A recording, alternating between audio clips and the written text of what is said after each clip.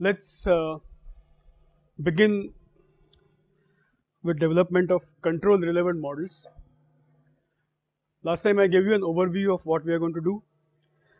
Now I am going to start looking at each component. We will begin with modeling, control relevant modeling. My course, this particular course, is going to be limited to linear controller synthesis, or to be very precise, controller synthesis using linear dynamic models. The resulting controller may turn out to be nonlinear in some cases, but the basis which is used for designing controller is a linear dynamic model. So the question is, how do I develop a linear dynamic model which is control relevant? I am going to do it two ways. One is start with models that are developed from physics. I am calling them as mechanistic models. The second class is developing models directly from data, and then both of them finally will have same structure, but probably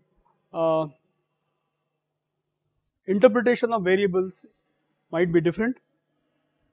Okay, so let's begin with development of or linearization of mechanistic model. This is my first module. Well, the way I want to run this course this time is mostly I am going to rely on my slides, even for the intermediate steps. We have time, and anywhere you want to stop me, ask me some doubt, you can do that. I will explain you if something is not clear from the slides. I will explain you on the sheet by writing. So please stop me. Okay. I will also upload overall schedule for the entire course, how the sequence of lectures is going to be. So this is something which I had earlier talked about. Why do we need mathematical modeling? Mathematical modeling is required in control for a variety of reasons. We probably have to do design of a system, so we need mathematical modeling. That is not concern in this course. The concern in this course is the next part, which is operation. Operation on minute to minute, second to second basis. So process control, that is what is our current objective. Well, in process control there are a variety of things. For example, there is something called soft sensing. I will be talking about it a little later, or estimating variables which are not directly measurable. Optimal control, you want to move a system from one state to other state in some optimal fashion. You may want to optimize the operation of the plant online, or you may want to implement single loop or multi loop controllers. Sometimes you need models for doing online fault diagnosis. The system starts behaving malfunctioning. You want to find out what is the reason, what is the root cause. To do the root cause analysis, we can use dynamic models. That is one of the major uses of dynamic modeling. I had put this figure earlier, I am just going to connect again. There are different levels of models that you need for different tasks. These, as I said, there are 4 or 5 layers, and we are going to concentrate mainly on this layer, model predictive control, this particular layer, or multivariable control for a plant. I am not going to talk about the layers above, and I am not going to talk too much about PID controllers or single loop controllers. So which kind of models I am going to develop? I am going to develop models for layer 2. Layer 2 is dynamic multivariable time series models. Well, probably you understand right now only word dynamic. Dynamic means the models that capture the dynamics. The remaining part will become clear as we go along. So what kind of mathematical models one can think of? Okay, one kind of mathematical model is qualitative models. There are different kinds of qualitative models which are used in control. Well, whether we are going to use them in this course is a different story. Initially, I just want to give a bird's eye view. What kind of models exist? What kind of models can be used for control? Well, one of them is one class is qualitative models. Well, you have qualitative differential equations. There is a whole lot of theory associated with this in the field of AI. Then you can use sign directed graphs. That is also comes from AI tools, expert systems. Other class of models which as engineers we use much more are quantitative models. So the classic form here is differential algebraic equations.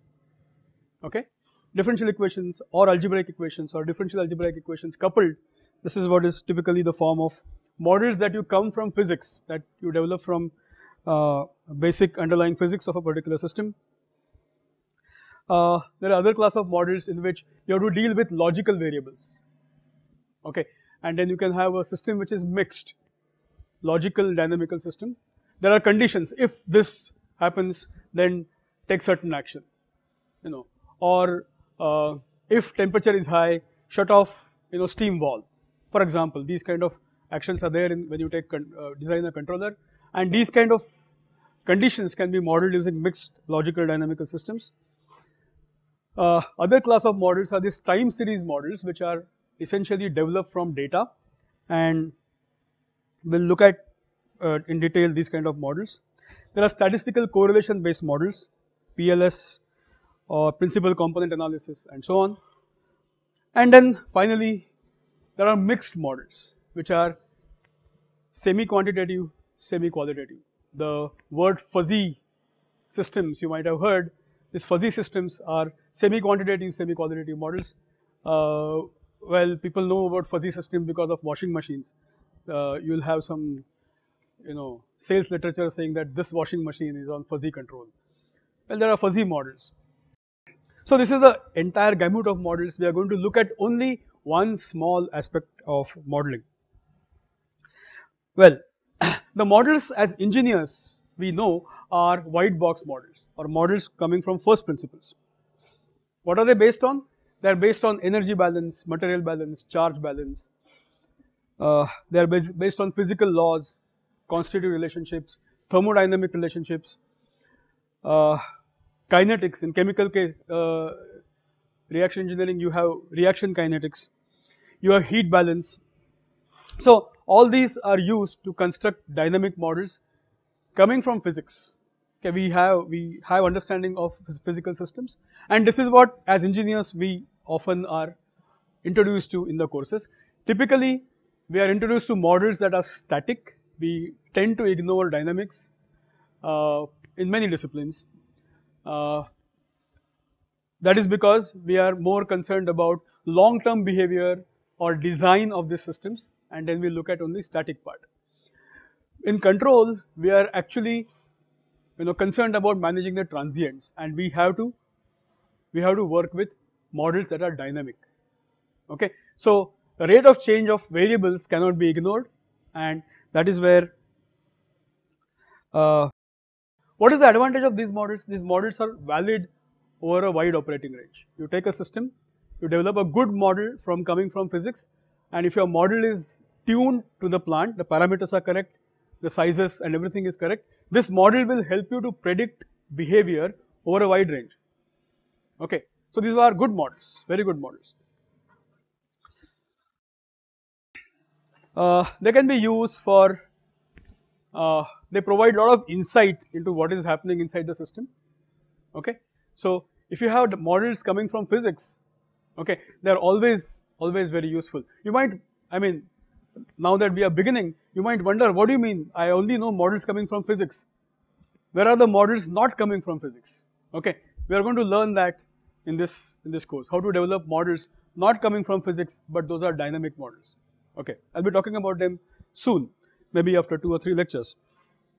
So, but I want to begin with models coming from physics, because all of you know models coming from physics. That's where let's begin. Let's see what are the difficulties in developing those models, and then move on to models that are not coming from physics. Okay, so that will be a easy transition from what you know to something that is relevant for control. But if you have these models, nothing like it. If you have a good first principle model for some simple systems like induction motor or some circuit, you may have a good model coming from physics, okay, or for some simple small reactor, you may have a good model coming from physics, and then it's worth using that model if you have that model, okay. Well, the trouble is developing these models is not an easy task. Typically, to develop these models, you need an expert. If I have to develop a model for an automobile, coming from physics, I need a person who understands modeling of an automobile. You should be a mechanical engineer or automobile engineer, should have done so many courses that you need to know for doing this modeling. And if you have time and money to do that, well, please remember, it's not just the time. When it goes to industrial control, it costs money. If you have to employ an expert who knows a lot about automobile engineering, how to develop a mathematical model for it, and he can actually get a model which is quite close to the real system, well, it takes time, so you have to wait for a longer time, you have to pay him salary for a longer time, and it might delay your process of developing a controller. Is it worth doing those models? Yes, it is worth doing those models. In some situations, it depends upon the situation, depends upon the context. If you are developing a simulator, okay, for example, in training pilots, you develop a flight simulator, okay, those models are, what is a flight simulator? It's a set of differential algebraic equations that actually simulate a flying conditions. You better have a person who knows aerodynamics and who can actually write differential equations, algebraic equations, partial differential equations that really simulate the conditions, and then that simulator is running on the background and it makes the trainee feel that actually he is flying, okay. You better have a good model. So there is a situation where you need those models, but developing a controller, if you start using those kind of models, it can become very, very complex. It can be a long drawn process. We want to do a shortcut. So there is one more class of models which are in between. We call them as grey box models. Now what are these grey box models? Grey box models are something in between. It's a model between it's some part of it is developed from physics, some part of it is developed by some correlations. So they are sometimes called as semi-phenomenological models. Part of it is coming from data or some kind of heuristics. I'll give you an example. Here I have stated an example in which you have a reactor, heat and mass balance are developed from physics, but I don't know the reaction, how the reaction occurs. So I am putting a neural network to develop the reaction model, and if I combine the two, I get a model which is a grey box model, partly coming from physics, partly coming from. It's a good model if you can develop that. It cuts down the development time, and it's better choice than completely black box models. But again, as I said, the last point is important. Developing these grey box models or developing white box first principle models, mechanistic models, you need an expert, okay. And need an expert, you need a lot of time, which means translates to a lot of money. So sometimes it's possible to do it, sometimes it is not possible to do it. So let's look at both the scenarios. Sometimes it's possible to do it and we can develop those models, what to do, how to use them for control. What if you are not able to do those, you don't have that kind of a model, how to develop a control relevant model. We'll look at both the scenarios. I'll just give you an example of a model which is developed for a laboratory system in my lab, automation lab. We have a very simple system here. If you see, there are two tanks in series. The first tank is used to create hot water, okay. This is a stirrer here, there is a stirrer in this tank. Cold water comes into the first tank, okay. There is a heater, electrical heater, which is used to heat the water, raise it to a certain temperature. The second tank is a mixing tank. Hot water and cold water is mixed into the second tank. From the first tank to second tank, there is a overflow. So whatever water comes in, that overflows into second tank. In the second tank, the level changes, okay, as a function of time. Also temperature changes as a function of time, because you are mixing hot fluid and cold fluid, okay. This is a toy system here, but this is what you have, in your bathroom when you have a water heater and then in a bucket you mix hot water and cold water, okay, exactly the same system, simple system. Well, my control problem is to control level inside the tank and control temperature inside the tank. If you ask me as a control engineer what I would like to control, level inside the tank and temperature inside the tank.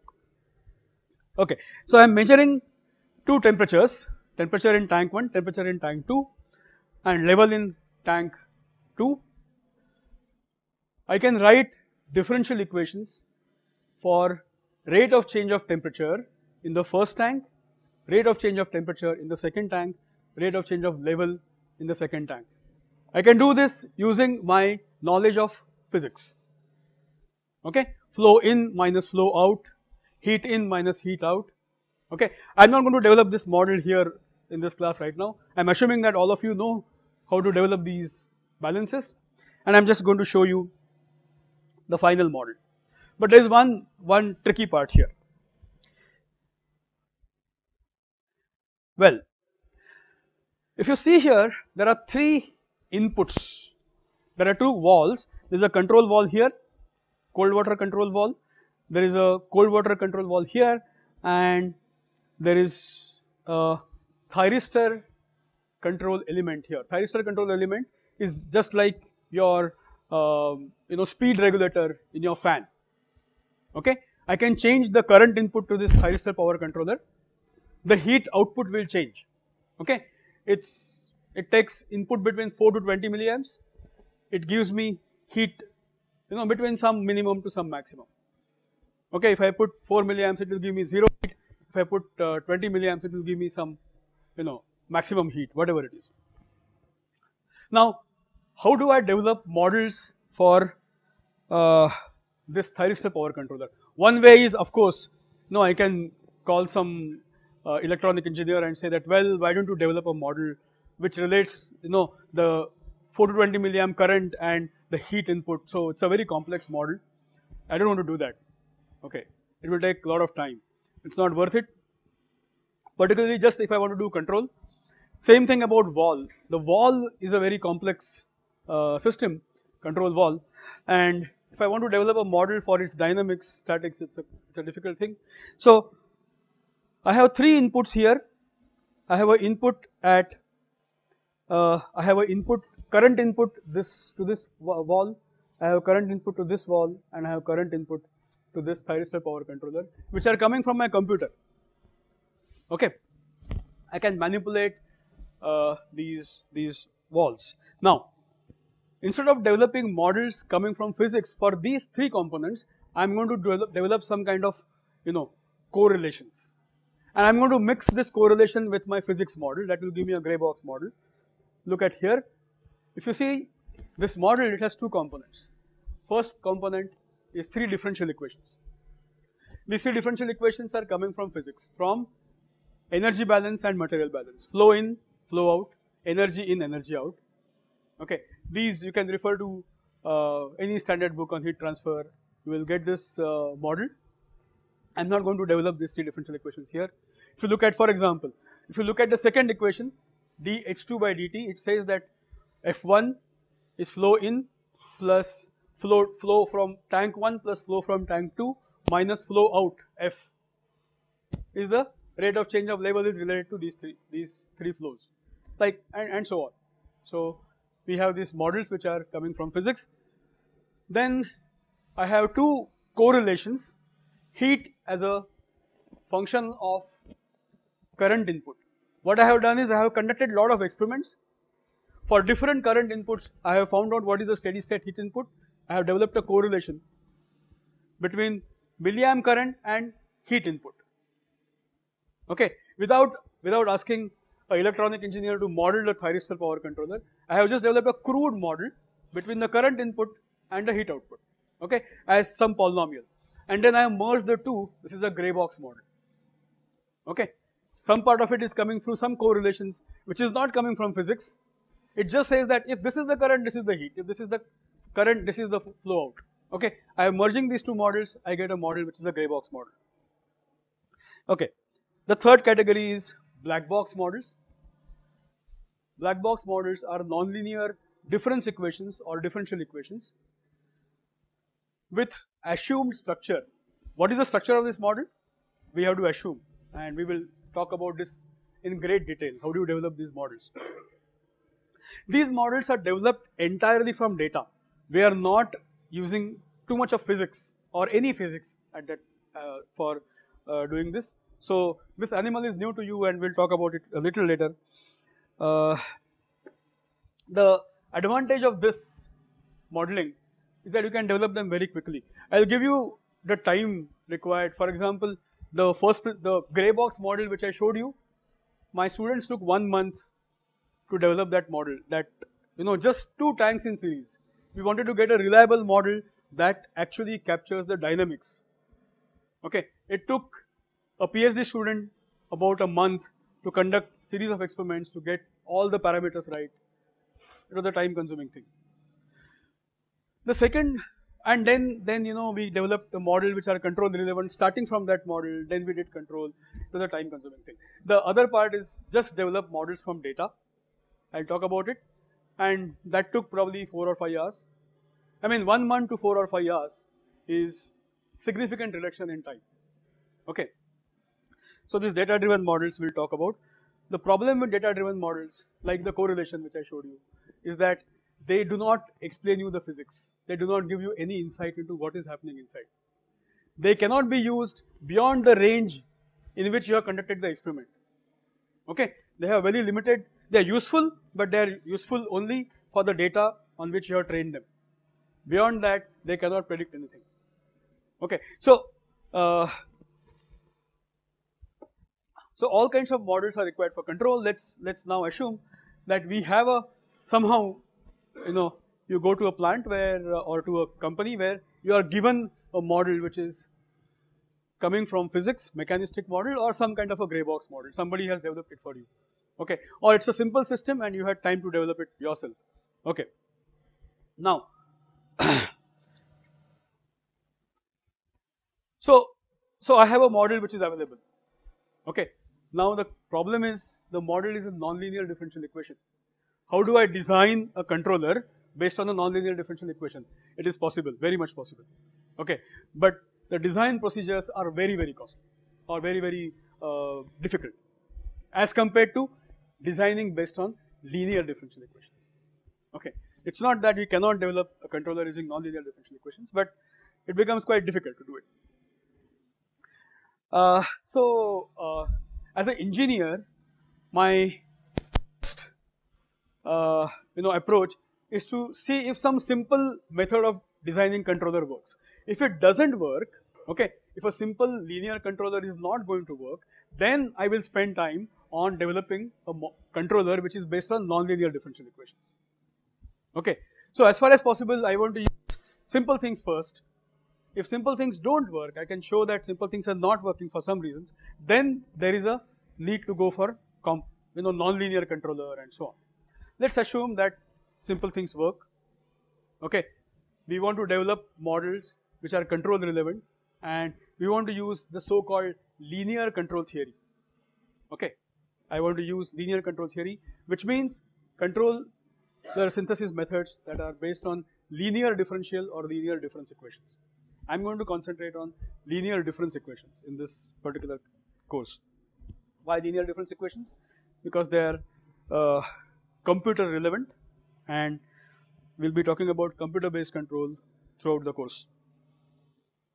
So they are difficult to use, and what is my aim?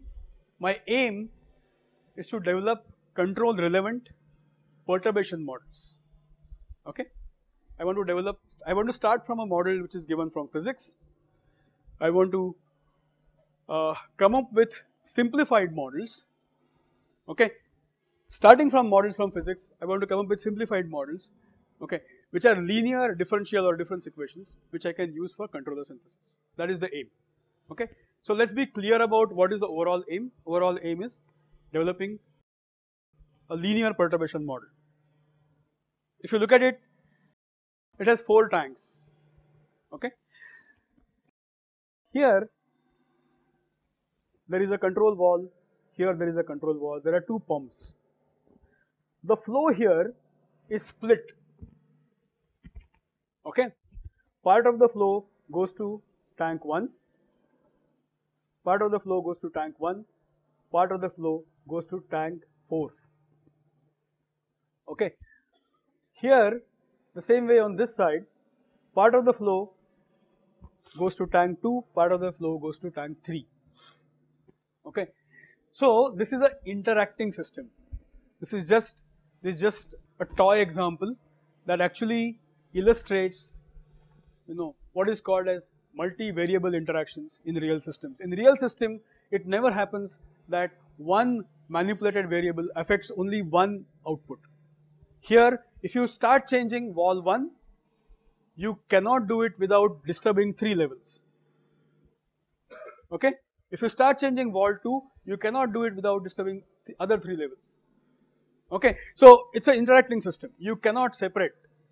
Whatever you try to do, changing wall 1 will have effect on level in tank 1 and level in tank 2. Changing wall 2 position will have effect in 1 and 2. Okay? These are the operating conditions and parameters.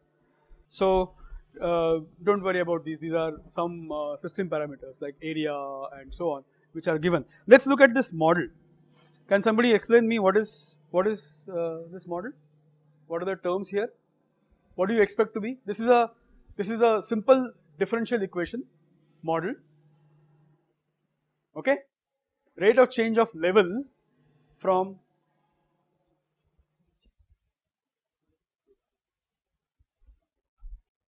okay.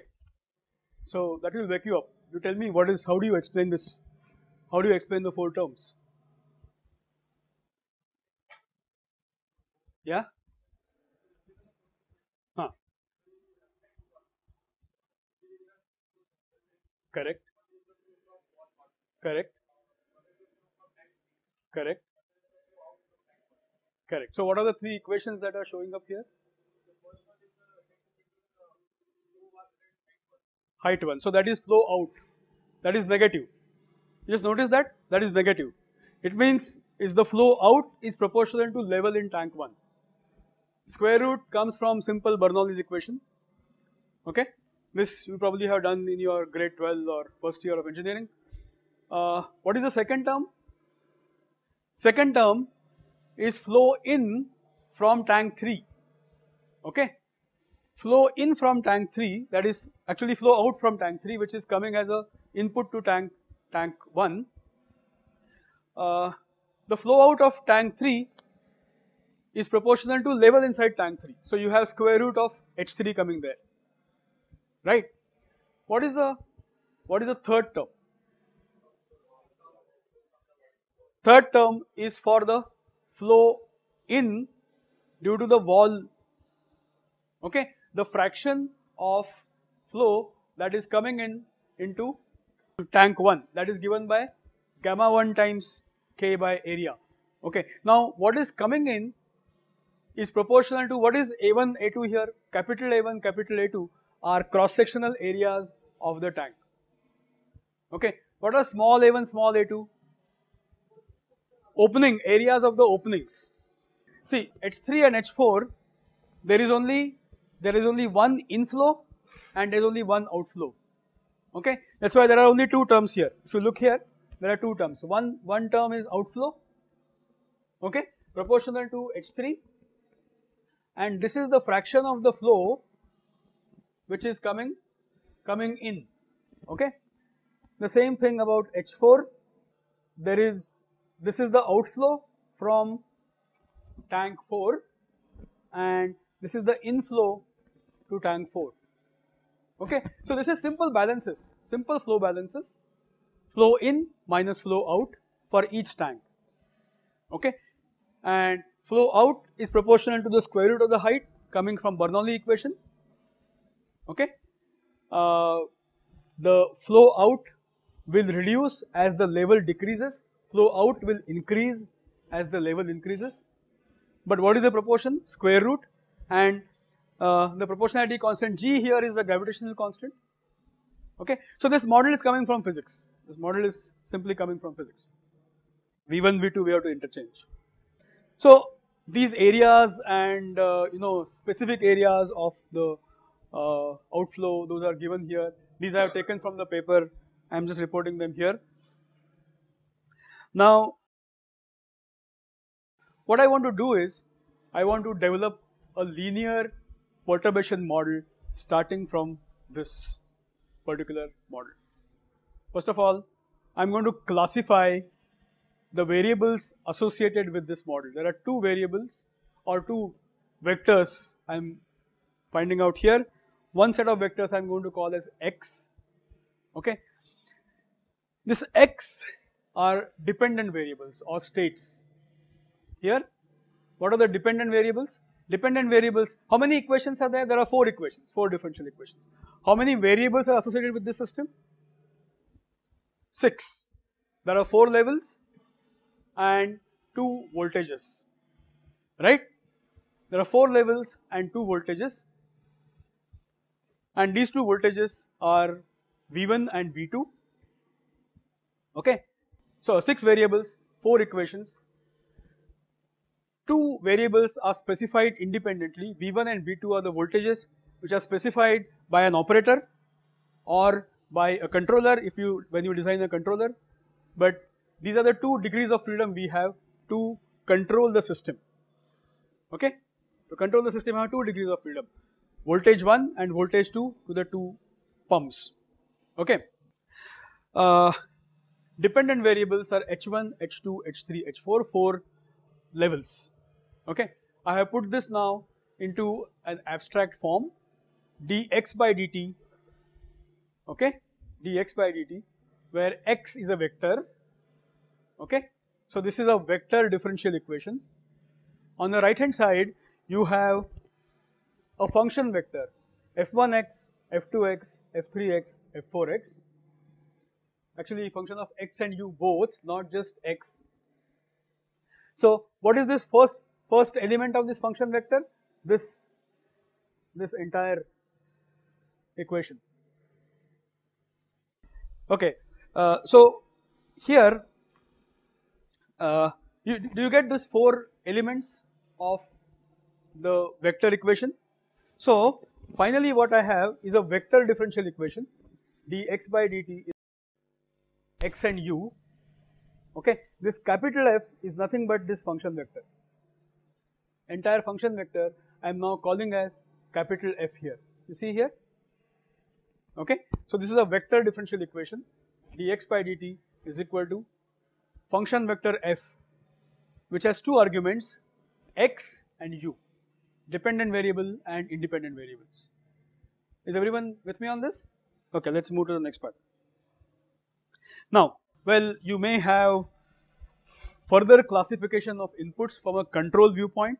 You might say that the inputs, some of them are manipulated, some of them are disturbances. I think all of you have done one course in control, right? So disturbances are those inputs to the system which we are not manipulating. Okay, in the heater setup that I showed you, a typical disturbance would be air temperature surrounding the heater system. Okay, that would be a disturbance because that changes according to some other factors. We are not able to manipulate that. Okay, but that will have an effect the way heat is transferred from each of these vessels to the air. Okay, that will have effect on the dynamics. So here I have a model which is dx by dt, which is function of x, u and d. U and d are basically inputs. I have just sub-classified them as disturbances and manipulated inputs. Doesn't matter if you club them or. What I want to do now is I want to linearize this differential equation. Okay, I want to linearize the differential equation. What is the basis for linearizing differential equations? In many situations, you are operating a system in the neighborhood of some steady state point, operating point. Okay, I somehow have bought the system. Let's go back to our 4 level tanks. I have bought the system to 4 steady state levels. Okay, right now let's not bother about how do I bring it there. Maybe as an operator you have done some manipulations, brought a system to a steady state. Now in automatic mode I am worried about maintaining the level at those 4 points. Okay. So what is this x bar, u bar, d bar? These are some steady state level, operating levels. For this particular system, steady state operating levels under different conditions are given here. There are 2 different operating conditions. What are they? We'll look at it later. But let's look at P minus. Under this operating condition, the steady state level is 12.4 centimeters and 12.7 centimeters. This is in lower 2 tanks and 1.8 and 1.4 in the upper 2 tanks. Okay. The inputs, steady state inputs, are 3 volts and 3 volts. Okay. So this 3 volts and 3 volts is my U bar, and this 12.4, 12.7, 1.8, 1.4 is my X bar. Steady state levels, steady state inputs. Okay. I have brought the system to this steady state somehow. Now I am worried about modeling, developing a model which is control relevant, which is valid in the small neighborhood of this steady state. Okay. I want to model small perturbations around the steady state. Okay. I am not worried about a global model that talks about variation over the entire range. Which is the global model? This is my global model. Okay. But I am not going to use that. I am going to use a local model. Okay. Yeah.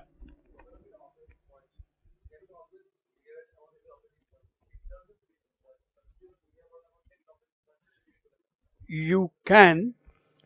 That is done typically in nonlinear control, where you do linearization on the fly.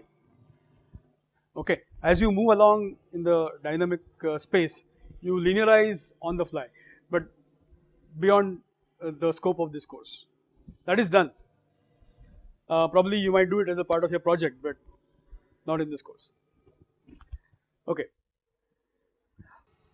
So right now I am worried about developing a model which is local for small perturbations. Okay. So I am going to define these perturbations here. Small xt is capital Xt. Capital Xt is the physical actual variable minus the steady state. Okay. So this small xt is a perturbation in the levels. Okay. Small y here are the measured values. I am not going to measure everything. Typically in a real system, you don't measure all the states. I am not going to measure all 4 levels. I am going to measure only 2 levels, H1 and H2. It costs, putting a level measurement costs me. I am not going to measure every level, only 2 levels are measured. So here, measurement is some function of x. What I am going to measure is some function of x. U are the perturbation inputs, small u are perturbation inputs. So I have this steady state inputs and I am worried about small perturbations around the steady state. Okay. I want to develop this model starting from this model which is nonlinear differential equation. I want to develop this linear differential equation. This is a linear differential equation. Okay. It says that rate of change of x, which are small perturbations in level, okay, in the neighborhood of the steady state, okay, is related to the perturbation itself, x vector, through a matrix A. Okay. This another matrix B relates the rate of change to perturbations in the manipulated inputs. Okay. And this third matrix here relates change to the disturbances. In this particular system, we don't have any disturbances. Okay. Or we are not considering right now, we are not modeling any disturbances. So forget about disturbances part. Look at only the x and u. Okay. So I want to find out 2 constant matrices A and B. I want to find out 2 constant matrices A and B. Okay. Which will approximately capture local dynamics in the neighborhood of the steady state. Okay. The way this is done is through Taylor series expansion. The way this is done is it is through Taylor series expansion. This A, B matrices are actually computed by finding out partial derivatives of the function vector f with respect to x partial derivative of function vector f with respect to u. Okay, if you look at these matrix, this is called as a Jacobian matrix. So this has function vector element 1 differentiated with respect to x1, with respect to x2, with respect to, so what is this f1, f2? We have put them here. This is my f1, this is my f2, this is my f3, this is my f4. I am going to find out perturbations.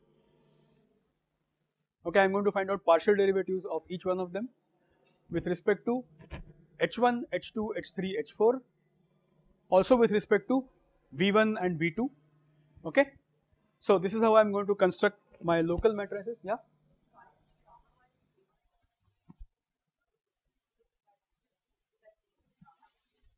Gamma 1 and k1 are the two fixed parameters which we can choose. The split, gamma 1 talks about the split from to tank 1 and tank 3.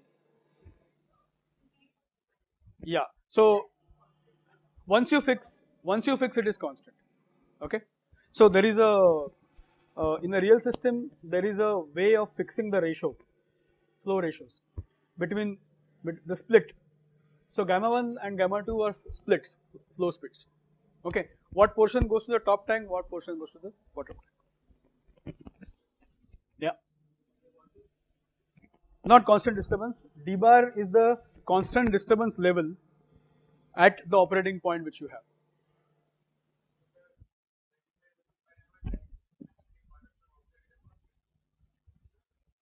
No, in this particular system, a disturbance could be, for example, I'll give you an example of a disturbance in this system. A disturbance could be, I have two pumps. Okay, the voltage input to this pump is fluctuating. Okay.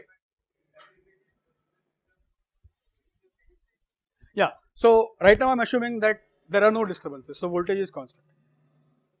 Okay. Voltage is constant. So if I tell the, if I give certain current input, I'll get a fixed flow from the pump. Okay. We assume that you have a stabilizer, you have eliminated any disturbance in the voltage, you have a stable, no disturbance. Okay. But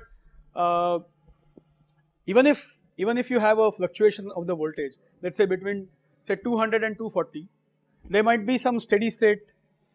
Typically it is at 220, so that D bar would be 220. Okay, so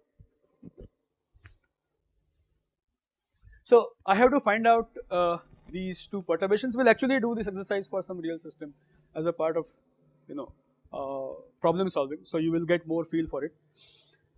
Now, if I actually do this for the quadruple tank setup, if I find out partial derivatives, what do I get?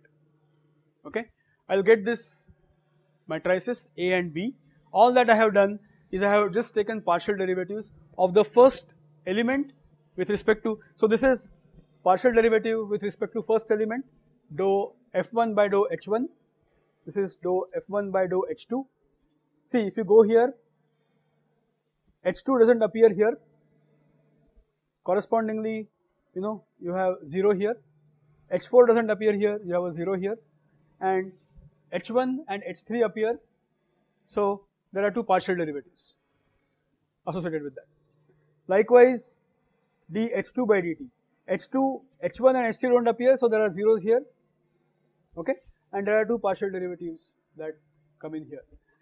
The two equations, these two equations are particularly simple, h3 and h4, because they don't involve h1, h2, they just have h3 and h4 separately. So if you go back here and see, this equation, third equation, has only h3, it doesn't have h1, h2 or h4, and it has only h4, it doesn't have h1, h2, h3. So correspondingly here you have 3 zeros and you have 3 zeros, only two elements are non-zero. Okay? The same way I have taken partial derivatives for my inputs, with respect to my inputs. Okay, so this is a linear perturbation model. This is a linear perturbation. Yeah, yeah. x bar and u bar. Yeah, so this is around this p minus conditions. This is around this p minus condition. H bar is 12.4, 12.7, 1.8, 1.4. U bar is 3 volts, 3 volts. Okay, this voltages V1 and V2 vary between 1 to 5 or 0 to 5. I have to check in the paper. So this is at some middle point. Okay. The flow ratios have been fixed to 0.7 and 0.6, which means 0.7, 70% goes to tank 1, 30% goes to tank 3, and 60% goes to tank 2, and 40% goes to tank 4. So, so for this condition, this particular condition, P minus condition, okay.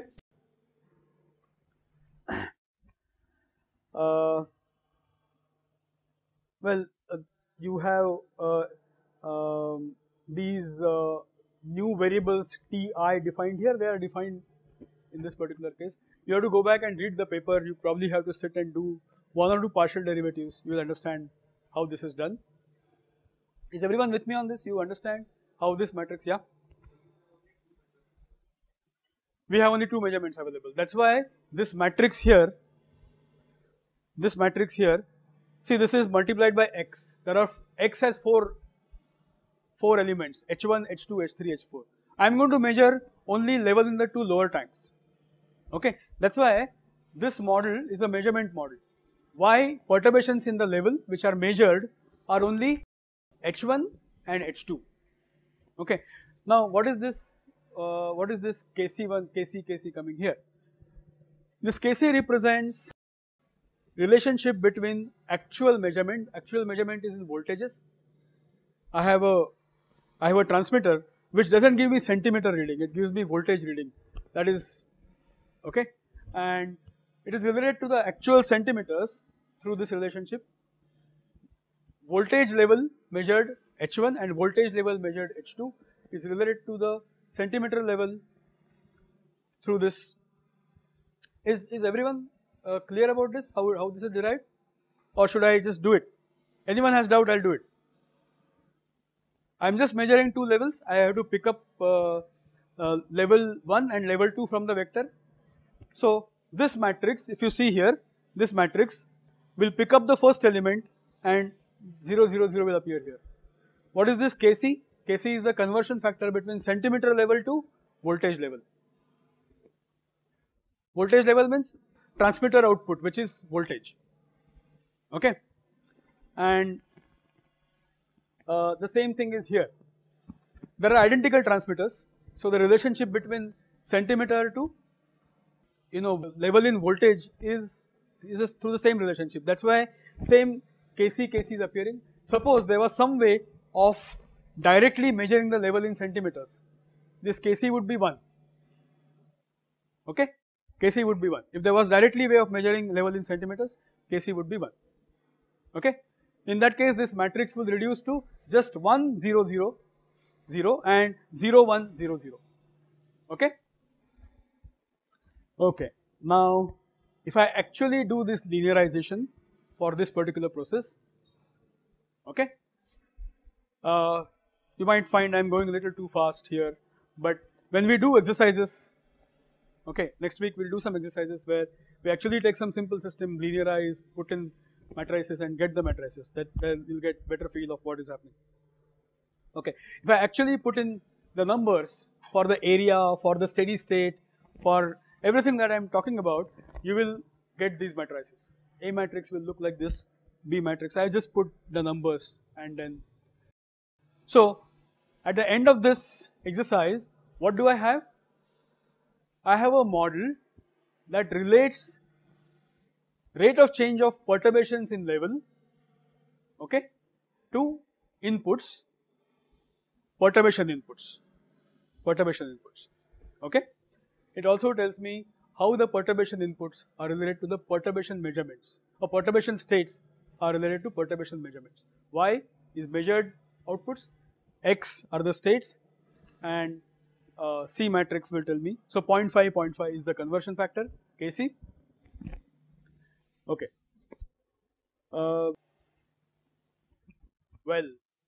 when you do your first course in control, you always study Laplace transforms, right? Now, what is the relationship of this model with the model which you get from Laplace transform? I want to connect the two. Okay, so you'll feel comfortable. Something that you have studied already, Laplace transforms, and this model. Okay, that way it's easier to relate. When you did Laplace transforms, you only looked at one input, one output system. Now we have a trouble. We have two inputs and two outputs. Okay, there are two inputs and two outputs. So I need to now get not one transfer function. How many transfer functions will be there? There will be 4 transfer functions. Actually, what I'm going to get is a transfer function matrix. Okay, that relates output vector with the input vector, measurement vector and input vector. That's what I want to get. Okay, how do I do this? Look at this step. Okay, I am starting with this differential equation here. I am starting with this differential equation. This is my differential equation. Okay, if I take Laplace transform of the left hand side, what do I get? Simple, s times xs. Remember, x here is a vector. Okay, and now the manipulations that you do have to be consistent with vector and matrix. A is a matrix on the right hand side, so it has to be consistent. Okay, I'm going to assume that my initial condition is 0. What is the meaning of 0 here? Perturbations are 0. Your starting point is exactly perfectly the steady state. Okay, this is typically a simplifying assumption when you develop a transfer function model. You assume that the steady state, your initial point is 0, 0. 0 doesn't mean level is 0. What does it mean? Perturbation in the level is 0. Level is not 0. Perturbation from the steady state is 0. Important to keep this in mind. We are developing only perturbation models. Okay? Perturbation in the level is 0. So this guy here, x0 is actually 0. Okay. All that I have done is this A times Laplace transform of this I have taken on the left hand side. Do you notice this here? Okay. And because this is 0, now I am going to club this term and this term into this term here. You see this term here? Si minus A. I have a matrix equation. S is a scalar. Okay? S is a scalar. I is a 2 cross 2 matrix. Okay? Minus A. A is my linearized system matrix. Okay? Is equal to B times U of S. Okay? And H times D of S. Okay? And I have this equation Y of S is equal to C of S. What does a transfer function do? What does it relate? Output and input. What are the outputs here? Y. What are the inputs? U. U is in this case V1, V2. Okay. Y is H1, H2. Okay. So I have to somehow get rid of this X. How do I get rid of X? Substitute for X. Okay. To substitute for X, I have to eliminate this matrix on the left hand side, Si minus A. The way to do this is pre-multiply both sides by inverse of this matrix. Okay. Si minus A inverse, I am going to pre-multiply on both sides and then substitute in the second equation. If I do that,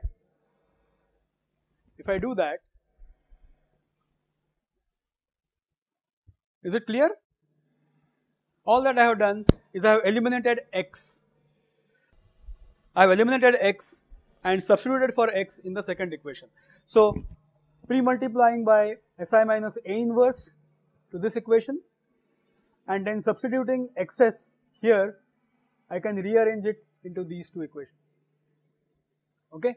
So y of s is gp, that is the transfer function with reference to u, okay, and this is with respect to disturbances. In our particular case, there are no disturbances. Disturbances are 0, so we have to worry only about g of s. Okay. If I do this for this particular system, what do I get? I get this transfer function matrix. Okay. Well, how do you do this actually? Of course, for simple systems in exam and all, we'll do it by hand. But MATLAB has a toolbox, or control system toolbox. You just go on defining matrices. I'll give you programs to do that, and you will get all these transfer function matrices for any complex system. You have 5 inputs and 10 outputs. You have to get a transfer function matrix, which is huge. MATLAB will do it for you. There are built-in programs which will just give A, B, C, D matrices or A, B, C matrices. It will just pop. It will give you this transfer function matrices to you. Okay. So for a complex system, you cannot but use a computer. So in our course, we are going to use computers liberally. So this is my transfer function matrix. What does it relate? Inputs and outputs. I have got rid of intermediate state vector. The state vector had 4 variables, 4 levels. Now I am just worried about 2 measured levels, 2 known inputs, manipulated inputs. Okay. There are 4 transfer functions. Okay. This is between level 1, input 1, level 1, input 2, level 2, input 1, level 2, input 2. Okay. So now are you comfortable? What we have done, okay, by linearizing earlier, okay, is related to the transfer function thing which you know from your first course. Okay, except now we are looking at multi-variable system. You have a transfer function matrix. You don't have a transfer function, single scalar transfer function. Okay. Well, now, is everyone with me on this up to here point? Is there any doubt? Yeah. Oh yeah, a little later. I mean, I will be talking about minimum phase, non-minimum phase, sometime almost after 3 or 4 weeks. Okay. I'm going to come back to that, but so right now we concentrate only on the model development. What is minimum phase? What is non-minimum phase? Those issues will appear when we start analyzing those models. How do you interpret models? Looking at certain parameters, like we did in numerical methods course. We just looked at eigenvalues and we interpreted in some way. So here we are going to look at eigenvalues, and also we are going to look at something called zeros. So here you worry about 2 things. One is roots or the poles of the characteristic equation, and also something called zeros. So we'll look at that a little later. Okay, so well, this model is fine. Transfer function model is fine. This, the trouble is this transfer function model is in continuous domain. If I convert this into time domain, I'll get a differential equation. Okay. If I convert this model into time domain, I'll get a differential equation. I'll get 2 coupled differential equations. One for H1, other for H2. Okay. And I suppose you have some idea as to how to convert a transfer function model into a differential equation. This is done in your first course. So I'll get differential equations, but in a computer controlled system, okay, I need something different. What is different? In a computer controlled system, you are working with discrete time data. Okay, all of you are familiar with computer controlled systems now. You carry mobile. Okay, in some sense it's a microprocessor control system. Okay, so let's call it computer control system. The data handling cannot be done in continuous time. When you have a digital control system, you have to handle data in a discrete manner. You let's say you are getting temperature measurements or level measurements from my 4-tank setup. Okay, there are two possibilities. I have an analog device, okay, which is doing temperature measurement. Second possibility is I have a control computer, okay, in which I am collecting level data. Okay, I cannot measure every level at every time instant, because when I convert this, what is required to measure level inside the computer? I don't want you to answer this in a deep way. Very simple thing. What do you think is required? I'll get a voltage measurement from my device. What does computer understand? Only numbers. A computer will only understand a number. It cannot understand a voltage. You have to convert a voltage into an equivalent number. Okay. So I need a device called as analog to digital converter. Analog to digital converter will convert a voltage signal or a current signal into a number, because my computer understands only numbers. We are looking at one level higher, which is more of an application layer. I'm going to assume that in a computer control system, I will have a D to A converter available with me. So the measurements which are going to come to my computer are essentially sampled data. Okay, see, when I convert a voltage into a number, okay, it happens. What happens is something like this. Because when you convert a voltage into a number, it's finite. Okay, so suppose it takes, let's say it takes 100 milliseconds, okay, to convert one voltage into a number, and then getting into my program. That has to happen, right? It takes some finite time to do this. So what about the temperature variation between in this 100 milliseconds? You cannot measure it. That data is lost. Okay. So what I get, see, this is the real continuous signal. Let's say you measure temperature at every 100 milliseconds, or you measure temperature at every 1 second. Okay. If you are sitting inside a computer, you will see data like this chart here.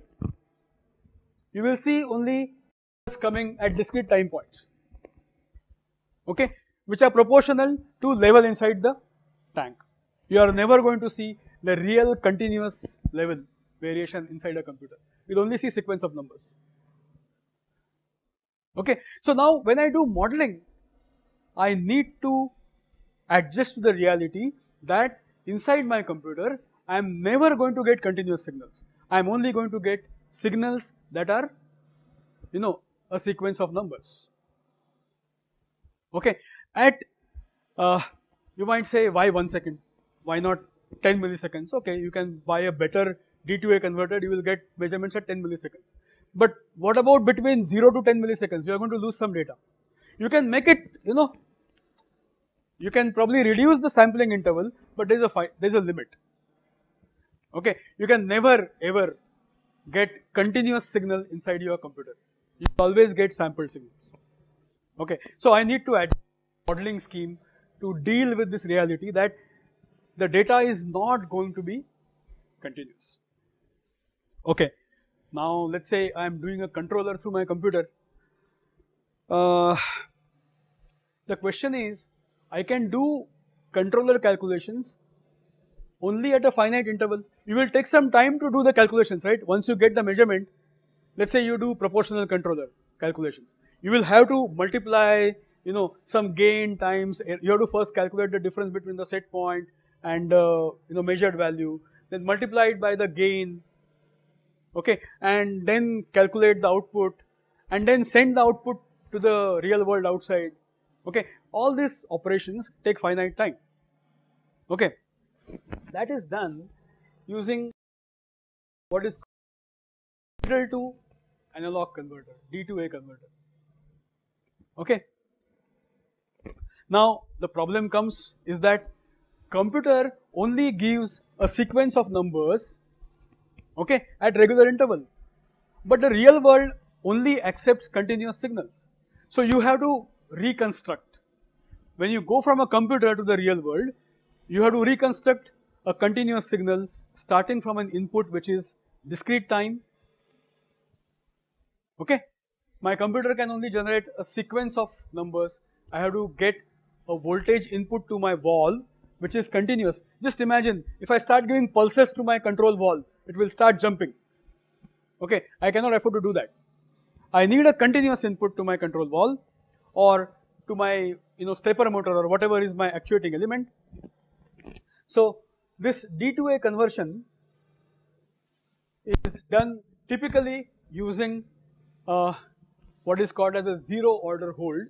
A zero order hold is a simple device which just says that keep the last value constant till the new value arrives. Okay, this is called as piecewise reconstruction of the signal. Okay, so typically D2A converters that you get commercially are zero order holds. Okay, a computer will give a signal that voltage should be 3 volts. Till the next signal comes, it will hold at 3 volts. The next signal will be 3.2 volts. Till the next signal comes, it will be 3.2 volts, and so on. So how will the outside signal look like? I am sending, if you look at this, if you are sitting inside a computer, you will be sending one bullet every 1 second. That is one voltage value to the outside world. Well, what the wall sees is a sequence of piecewise constant inputs. What your actuating element in this particular case, the control valves or two motors will see a piecewise constant signal. Okay, so well, one can do piecewise linear reconstruction and so on, but all those things are very rarely done in bulk systems. In some special systems that might be done. Most of the D2A converters that you get commercially do signal reconstruction by this particular method. Okay. Now I need to adjust my models to the reality. A, the measurements are not continuous, they are sampled. B, the output which goes to the manipulated variables which go to the plant are piecewise constant. They are not continuously changing. Within a sampling interval, they are piecewise constant.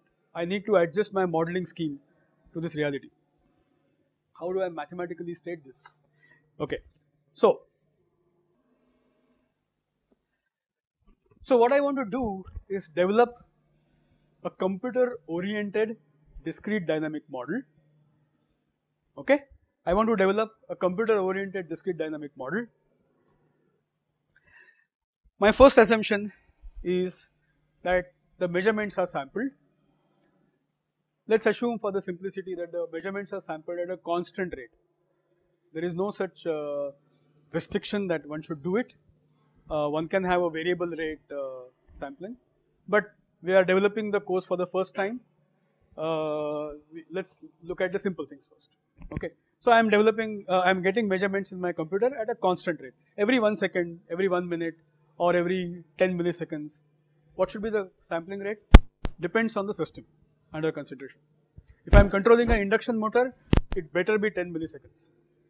If I am controlling a furnace, okay, it can be 10 minutes because a furnace has a very slow dynamics. Yeah.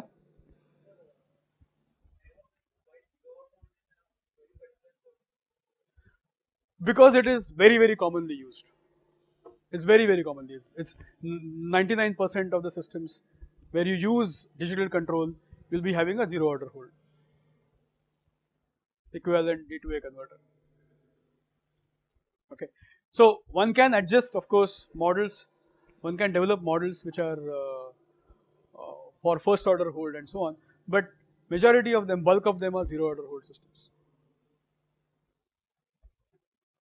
Okay, so my one assumption that I have to adjust to, or one reality that I have to adjust to, is that the data is coming at a regular rate. Okay, the second thing that I need to adjust to is that between two sampling instants, my input is going to be held constant to the previous value. So this states at for the time between, see, k is the sample number, t, capital T is the interval between two samples, it's called sampling interval. So for the time between two sampling intervals, my last input at kth instant is going to be held constant.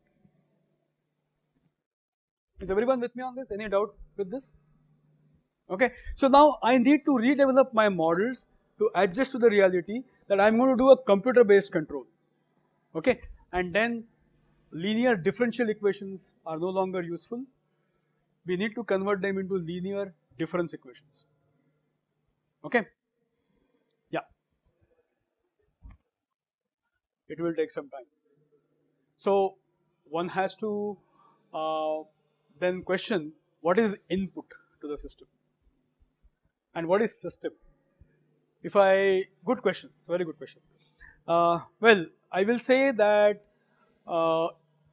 my system is everything that is outside my computer, okay, and I will do a fine distinction between, see, typically we say that the wall position itself is the input. Let's not say that. Let's say that input is the voltage or current input that goes to the wall, okay. That is instantaneously changing because as far as the wall dynamics is concerned, the dynamics between my computer and the input, voltage input is instantaneous, let's say, okay. So in my system dynamics, I should also model the dynamics of the wall and include it when I do the modeling, okay. Then the input for the plant is the voltage output coming from the computer, okay, is not the flow input. We typically say that flow input is equal to voltage input, which is not the case. If the wall has a significant dynamics, I would actually, when I develop a model, I'll include the wall dynamics in my model development. And I will say the input is just, the current input. Okay, now the model which I showed you for the heater system, I had given a relationship between the flow and the current input as a static algebraic relationship. That is an approximation. In reality, I should have modeled, if I wanted to be more accurate, I should have modeled a dynamic differential equation between the wall position and the voltage input. I decided to ignore that because, that is relatively fast compared to the level dynamics or temperature dynamics. Okay, that's a modeling decision. Okay, but what you say is valid. So one could view manipulated input as not the flow, but whatever is going out of my computer is what manipulated input. Hit the hammer on the nail. Yes, black box modeling has an advantage that we don't have to worry about these subcomponents. We just model between what is coming to my computer, what is going out of my computer. Okay, that's a great advantage of the black box model. We include everything that is outside. Okay. So we'll stop here.